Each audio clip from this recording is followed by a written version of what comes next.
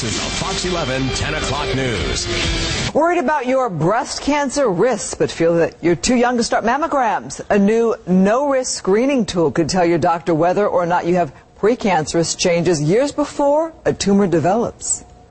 Doing okay so far? Yeah. All right. Every single woman that comes into my office is at risk for breast cancer, regardless of their age. And now there's a new tool that promises to identify high-risk women as early as possible. Doctors believe in most women. Breast cancer has normally been present anywhere from 5 to 10 years before it's diagnosed.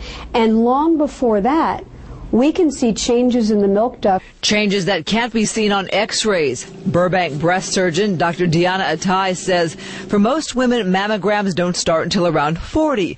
They're not great at spotting trouble in younger, dense breasts. And some women don't want premature exposure to even its low-dose radiation.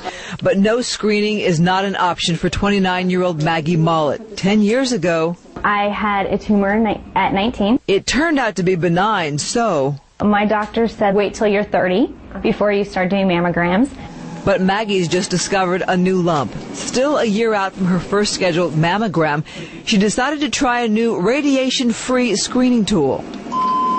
It is analogous to a pap smear of the breast. It's called the Halo test. A very minimally invasive way of finding out information that prior to this we could only find out through surgery or through other invasive techniques.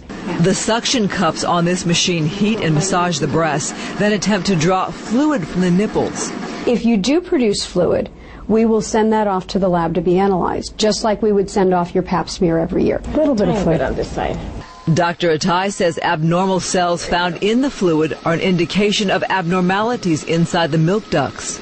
Something called atypical hyperplasia, which we know puts women at a much higher risk for developing a breast cancer.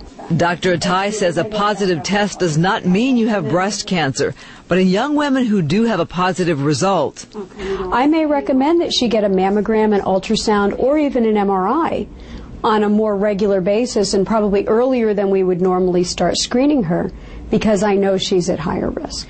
Maggie says her history of early breast lumps already had her on guard. She's doing the Halo test to get Just knowledge. If it comes back clear, then that's great, and another year we'll do it again. But if it doesn't, why not start early? Halo testing runs about $200. It's usually not covered by insurance. Dr. Atai recommends it anyway because with no risk and no pain, it helps her answer a perplexing question. Who needs additional imaging like an MRI? Or who is okay with our regular once-a-year follow-up? This test allows me to help sort that out. Dr. Atai adds Halo testing is not a replacement for mammogram in women who would normally get them. If you'd like more information, we have that on our website. Here it is, myfoxla.com.